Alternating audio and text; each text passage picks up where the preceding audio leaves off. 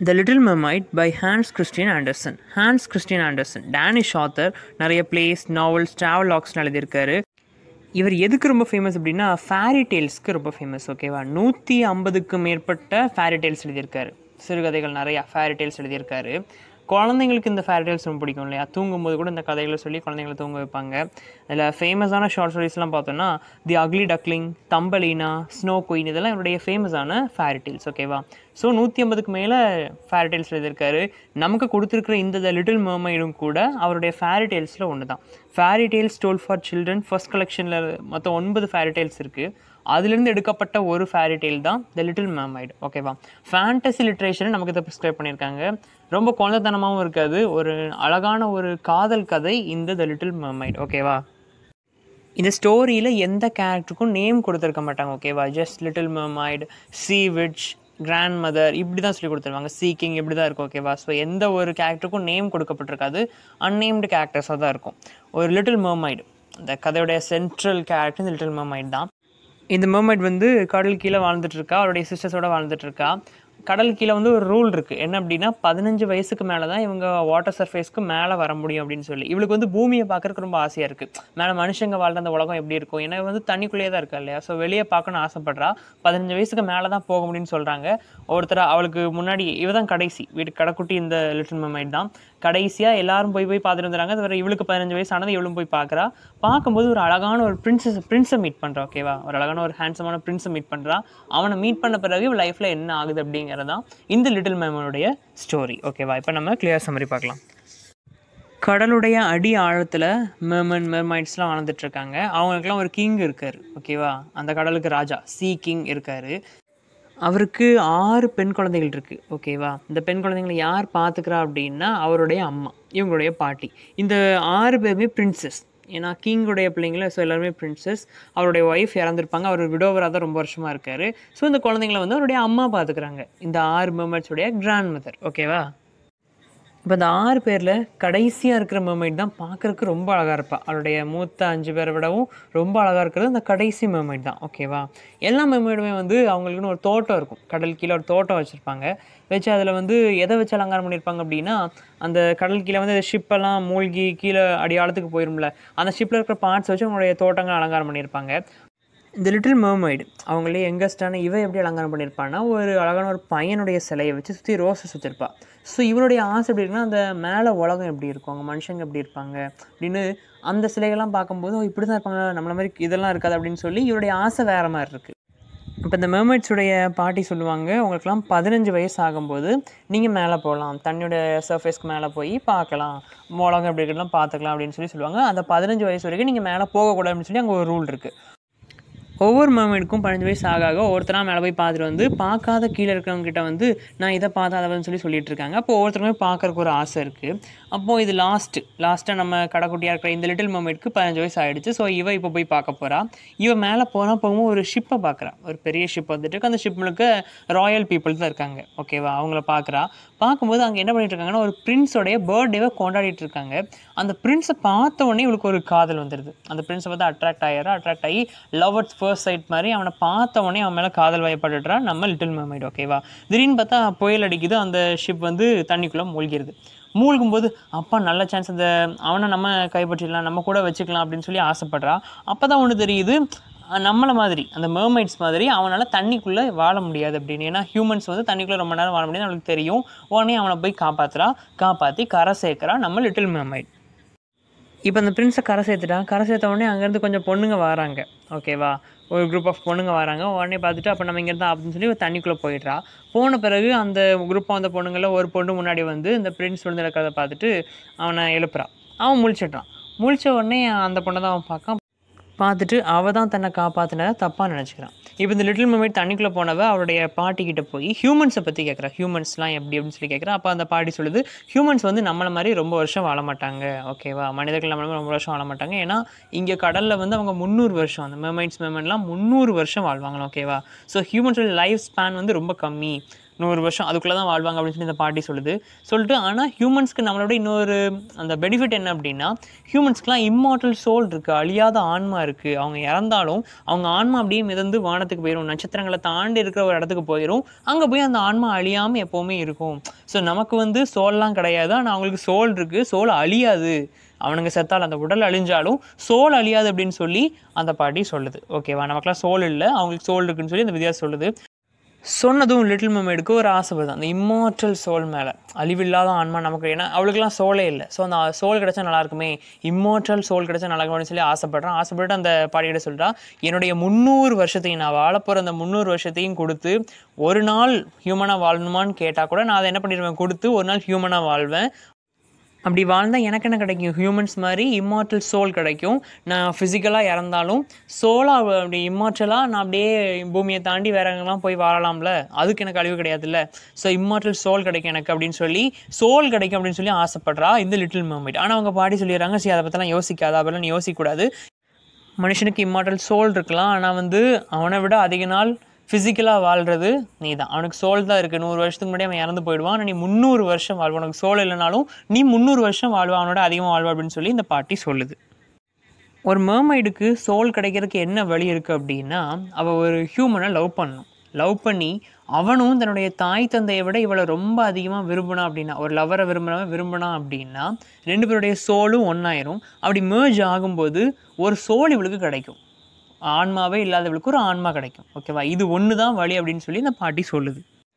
Already little மெர்மெய்டு வந்து அந்த பிரின்ஸை பார்த்த உடனே அவனை விரும்ப ஆரம்பிச்சிட்டா இல்லையா. ஸோ இப்போ யோசிக்கா, இப்போ நம்ம பிரின்ஸை நம்ம விரும்பணும், ஆசைப்பட்டோம், இப்போ நம்ம அவனை மேரேஜ் பண்ணோம் அப்படின்னா நமக்கு ஒரு இம்மார்டல் சோலும் கிடைக்கும், சேம் நம்ம ஆசைப்பட்டோன்னா நம்ம சேர்ந்து வாழ்ந்தலாம் அப்படின்னு சொல்லி ஆசைப்படுறான் இந்த லிட்டில் மெர்மெய்ட். ஆசைப்பட்டுட்டு இதை பற்றி யார்கிட்ட கேட்கலாம், நம்ம எப்படி முதல்ல அவனை போய் மீட் பண்ணலாம், இங்கேருந்து எப்படி ஒரு ஹியூமனாக வெளியே போகலாம் அப்படின்லாம் கேட்குறதுக்காக சீ விச்சை தேடி போகிறா. அந்த கடலில் இருக்கிற ஒரு சூனியக்காரியை தேடி போகிறா நம்ம லிட்டில் மெர்மெய்ட். இப்போ அந்த சீ விச்சை பார்த்துட்டு லிட்டில் மெர்மெய்ட் பார்த்துட்டு நான் வந்து மனுஷன் மாதிரி மேலே போகணும்னு ஆசைப்பட அப்படின்னு சொல்லி அவருடைய பிரச்சனையை சொல்கிறா. சொன்ன உடனே சீ விச் வந்து ஒரு போர்ஷன் கொடுக்கா. அந்த போர்ஷனை கொடுத்து நீ வந்து கரைக்கு போய் இந்த போர்ஷனை குடித்தவொன்னே உன்னுடைய வால் வந்து மனுஷனுடைய கால் மாதிரி மாறிடும் அப்படின்னு சொல்லி சீ விச் சொல்கிறா. சொல்லிட்டு இன்னொன்று என்ன சொல்கிறான்னா, நீ இப்படி கால் மாதிரி மாறிடுனுடைய வாள் மாறின பிறகு நீ நடக்கும்போது ஒரு கத்தி மேல் நடக்கிற மாதிரி உனக்கு வலி இருக்கும். ஏன்னா வந்து வால் தான் அவளுக்கு இருந்துச்சு இல்லையா, அதுக்கு பதிலாக அந்த லோஷன் வந்து காலாக மாற்றி கொடுக்குது. ஸோ அதனால் நீ நடக்கும்போது உனக்கு கத்தி மேல் நடக்கிற மாதிரி உனக்கு வலி இருக்கும், ஒவ்வொரு அடிக்கும் வலி இருக்கும் அப்படின்னு சொல்லி சொல்கிறா.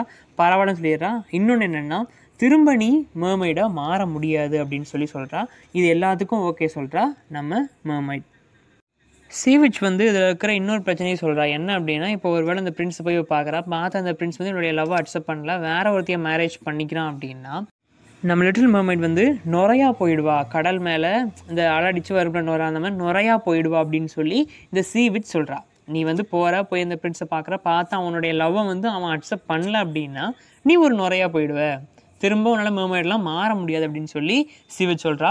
சொல்லிவிட்டு நீ வந்து இப்போ இங்கே ஒரு விஷயத்தை இழந்துட்டு தான் இதை அடைய முடியும், இந்த போர்ஷன் அடைய முடியும்னு சொல்லி கேட்கும்போது எதை இழக்கிறா அப்படின்னா உன்னுடைய குரலை இழந்துடுறா லிட்டில் மெர்மெய்ட். சரி, என்னுடைய குரலை உன்கிட்ட கொடுத்துட்டு போகிறேன், உனக்கு பணையமாக வச்சுட்டு போகிறேன் அப்படின்னு சொல்லி அவருடைய குரலை இழந்துடுறா. ஸோ ஒரு மனுஷியாக மாறினாலும் இவரால் பேச முடியாது. இவருடைய வாய்ஸ் ரொம்ப அழகாக இருக்கும், இந்த லிட்டில் மெர்மெய்டுக்கு வாய்ஸ் ரொம்ப அழகாக இருக்கும்.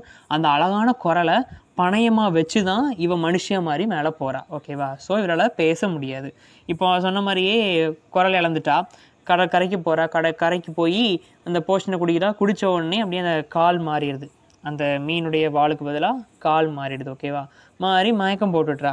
முழிச்சு பார்க்கும்போது அந்த பிரின்ஸ் அவளுக்கு முன்னாடி நின்றுருக்கான். பிரின்ஸ் வந்து அவளுக்கு ஒரு நல்ல ட்ரெஸ்லாம் கொடுத்து அவளை தன்னுடைய காசில் கூட்டு போனால் அந்த அவனுடைய காசில் இருக்கிற எல்லாருமே இந்த மெர்மெய்டை பார்த்து, இப்போ மெர்மெய்டில் மனுஷியாக தான் போகிறாள் இல்லையா, ஸோ பார்த்து அப்படியே ஆச்சரியப்படுறாங்க, எவ்வளோ அழகாக இருக்கா அப்படின்னு சொல்லி அப்படியே வாயை புழக்கிறானுங்க எல்லாரும். பிரின்ஸும் அவளை கூட்டு போய் கூட வச்சுக்கிறாரு. லிட்டில் மெர்மெய்டுக்கு தெரியுது பிரின்ஸ் வந்து தன்னை காப்பாற்றின பொண்ணு மேலே காதல் வயப்பட்டிருக்காரு அப்படின்னு. ஆனால் பிரின்ஸ் யாரை தன்னை காப்பாற்றினாலும் நினச்சிட்ருக்காரு அப்படின்னா, அங்கே கொஞ்சம் பொண்ணுங்க நடந்து வந்தாங்கல்ல, அதில் ஒரு பொண்ணு தானே இவரை எழுப்பி விட்டது, மயக்கத்தில் இருந்தவரை எழுப்பி விட்டது அவள் தானே. ஸோ அவள் தான் தன்னை காப்பாற்றினதான் பிரின்ஸ் தப்பாக நினச்சிட்ருக்காரு. ஏன்னா அவருக்கு வந்து இந்த மெர்மெய்ட்ஸ்லாம் இருப்பாங்க, அப்படி ஒன்று நம்மளை காப்பாச்சுங்கிற எண்ணெல்லாம் கிடையாது. ஸோ இவரை மயக்கத்துலேருந்து எழுப்பின பொண்ணு தான் தன்னை காப்பாற்றினா அப்படின்னு சொல்லி பிரின்ஸ் தப்பாக புரிஞ்சுக்கிட்டு இருக்காரு. அவன் மேலே தான் பிரின்ஸ்க்கு இப்போ ஒரு ஆசையும் இருக்குது. அவளை பார்க்கணும் அப்படின்னு சொல்லி இவர் ஆசைப்படுறாரு. அப்போ பிரின்ஸுடைய அப்பா அம்மா என்ன சொல்கிறாங்கன்னா, பக்கத்து கிங்டமுக்கு போய் அங்கே ஒரு பிரின்சஸ் இருக்கா, அவளை நீ மேரேஜ் பண்ணி ஆகணும், ஒரு கூட்டணிக்காக அந்த நாட்டோடும் நமக்கு ஒரு நட்புறவு வளர்த்துக்கணும் அப்படிங்கிறக்காக நீ அவளை மேரேஜ் பண்ணணும் அப்படின்னு சொல்லி இவருடைய அப்பா அம்மா இவரை அனுப்புகிறாங்க. இவர் கூட இந்த லிட்டில் மெர்மைடையும் கூப்பிட்டு போகிறாரு. அங்கே போய் அந்த பிரின்சஸை மீட் பண்ணால் அந்த பிரின்சஸ் தான் நம்ம பிரின்ஸை மயக்கத்துலேருந்து எழுப்பினவ. ஆனால் நம்ம பிரின்ஸுடைய பார்வைக்கு எப்படின்னா, அவள் தான் தண்ணியிலேருந்து காப்பாற்றினவ புயல்லேருந்து. ஸோ அதனால் அந்த இடத்துல ஒரு லவ்வை ப்ரப்போஸ் பண்ணிடுறேன், நான் வந்து உன்னை விரும்புகிறேன், நான் உன்னை கல்யாணம் பண்ணிக்க ஆசைப்பட்றேன் அப்படின்னு. இவர் மன விருப்பம் இல்லாமல் தான் போயிருப்பார். ஏன்னா இவர் மனசுக்குள்ளே இந்த மயக்கத்துலேருந்து எழுப்பினவ மேலே தான் ஒரு ஆசை.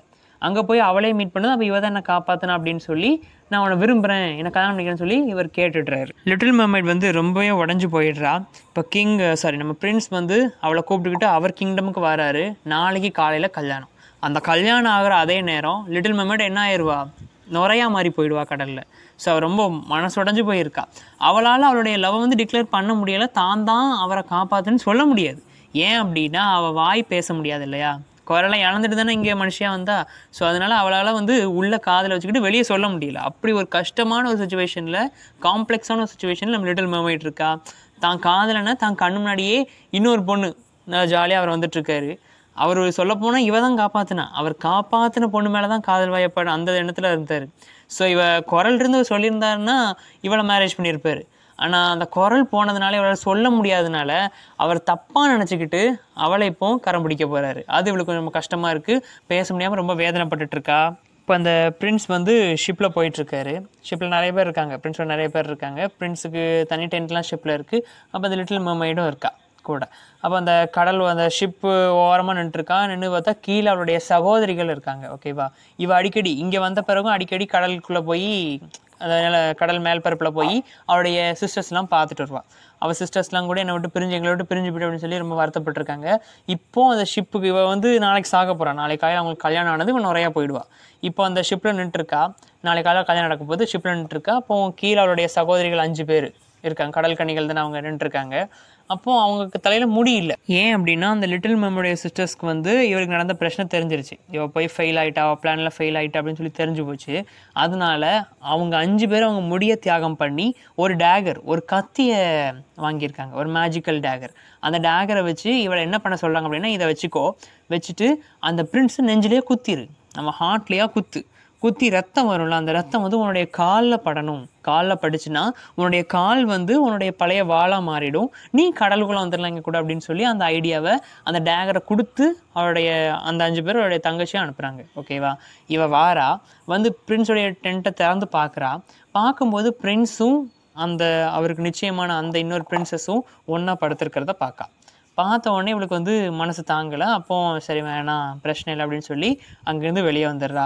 வெளியே வந்த உடனே அந்த கடல் அலை அடிக்கும்போது இவளும் அப்படியே என்ன ஆயிடுறா, நுரையா மாறி காற்றுல கலந்துடுறா. அந்த லிட்டில் மெர்மைட் வந்து சாகலை. அவள் எப்படி மாறிடுறா அப்படின்னா, ஸ்பிரிட் ஆஃப் த ஏர், காற்றுல இருக்கிற ஒரு ஸ்பிரிட்டாக மாறிடுறா. மாறி வந்து அதில் அவளுக்கு ஒரு என்ன பெனிஃபிட் இருக்குது அப்படின்னா, அவளுக்கும் ஒரு இமார்டாலிட்டி கிடைக்கும். எப்போ அப்படின்னா, இந்த வெக்கையாக அடிக்கிற காற்றை அப்படியே ப்ரீஸாக கோல்டு ஏராக மாற்றி இப்படி மக்களுக்கு அந்த காற்று மூலமாக நல்லது செஞ்சுட்டே இருந்தா அப்படின்னா அவளுக்கும் இம்மார்டாலிட்டி கிடைக்கும் அப்படின்னு சொல்லி சொல்கிற மாதிரி இந்த ஷார்ட் ஸ்டோரி எண்ட் ஆகுது. இதோட தீம்ஸ்ன்னு பார்த்தோன்னா love, sacrifice, immortality, complexities of love and sacrifice தான் இதில் முக்கியமான தீமே. ஏன்னா பிரின்ஸை ஃபர்ஸ்ட் சைட்டில் பார்க்கும்போதே லவ் பண்ணிடுறா. இவன் ஒன்றும் விஷயத்தை தெரிஞ்சு லவ் பண்ணல. அவனை கல்யாணம் பண்ணிக்கிட்டா அவங்க கூட சேர்ந்துட்டோம் அப்படின்னு நமக்கு வந்து ஒரு சோல் கிடச்சிடும் அப்படின்னு தெரிஞ்சு அவனை பார்த்து விரும்பலை. அவள் விரும்பின பிறகு அந்த விஷயம் தெரிஞ்ச உடனே சரி அப்பா நம்ம அவனை கல்யாணம் பண்ணிக்கிட்டால் நமக்கு இன்னொரு பெனிஃபிட்டும் இருக்குது, ஸோ நம்ம லவரை நம்ம கல்யாணம் பண்ணிக்கிட்டால் நம்ம வாழ்க்கையில் நல்லது நடக்கும் அப்படின்னு சொல்லி தான் அவள் ஆசைப்படுறா இந்த லிட்டில் மெர்மைட். பட் ஆசைப்பட்டு போகிற இடத்துல அது அப்படியே வினையாயிருது அவளுக்கு இல்லையா. ஆனால் கடைசி நேரத்தில் கூட அவன் நினச்சா குத்தி அந்த ரத்தம் அவள் காலில் பட்டு அவன் நார்மலாக மாறி இருக்கலாம், பிரின்ஸ் இறந்துருப்பான். ஆனால் அவளுக்கு வந்து அதை பண்ண மனசு வரல. அவனை கொண்டு நம்ம சந்தோஷமாக இருக்கிறதுக்கு நம்ம நிறையாவே போயிடலாம் அப்படின்னு சொல்லி அந்த முடிவே எடுத்துடுறா. அவள் மனசு நல்லது அப்படிங்கிறனால தான் அவள் அந்த ஸ்பிரிட் ஆஃப் ஏர் அப்படிங்கிற மாதிரி இருக்கிறதா இந்த ஸ்டோரியை முடிச்சிருக்காரு ஹான்ஸ் கிறிஸ்டியன் ஆண்டர்சன். இம்மார்டாலிட்டி, சாவுக்கு பிறகு ஒரு வாழ்க்கை, அந்த இம்மார்டல் சோல் அப்படிங்கிற ஒரு கான்செப்ட் யூஸ் பண்ணியிருக்காரு. தென் காம்ப்ளெக்சிட்டிஸ் ஆஃப் லவ்வில் இருக்கிற பிரச்சனைகள், அவளை சொல்ல முடியாமல் ஏங்குறது, வாய் பேச முடியலை, ஸோ எப்படியாவது சொல்லிங்கிற ஆசை அவளுக்குள்ளே இருக்கும்ல. ஸோ காம்ப்ளெக்சிட்டிஸ் ஆஃப் லவ்ங்கிற தீமும் இதில் இருக்குது. நிறையா கஷ்டமான டெசிஷன்ஸ் எடுக்க வேண்டியது இருந்துச்சு அவளுக்கு இல்லையா. இங்கேருந்து நீங்கள் போகணும்னா நீ இதை எடுக்கணும் அப்படிங்கிறப்போ அவன் நிறைய விஷயங்களை தியாகம் பண்ணுறா. குரலா சரி போயிட்டு போகுது. தென் அதில் நடக்கும்போது வந்து கத்தி மேல் நடக்கும்போது அவளுக்கு வலிக்கும்னு சொல்லும்போது கூட இல்லை பரவாயில்ல நான் அக்செப்ட் பண்ணிக்கிறேன்னு போனால் கடைசியில் இன்னொரு பெரிய சாக்ரிஃபைஸ் பண்ணிடுறா. சரி பரவாயில்ல என் உயிரே பண்ணாலும் பரவாயில்ல அவன் நல்லா இருந்துட்டு போகிறான் அப்படின்னு சொல்லி விட்டுட்டு போயிடுறா. ஓகே, இதோட இந்த வீடியோ ஓவர். இந்த வீடியோவில் மிஸ்டேக்ஸ் இருந்தால் கமெண்ட் செக்ஷனில் சொல்லுங்கள். இந்த வீடியோ லைக் பண்ணுங்கள், ஷேர் பண்ணுங்கள், நம்ம டெலிகிராம் ஜாயின் பண்ணுங்கள், மறக்காமல் நம்ம சேனல் சப்ஸ்கிரைப் பண்ணுங்கள். தேங்க்யூ.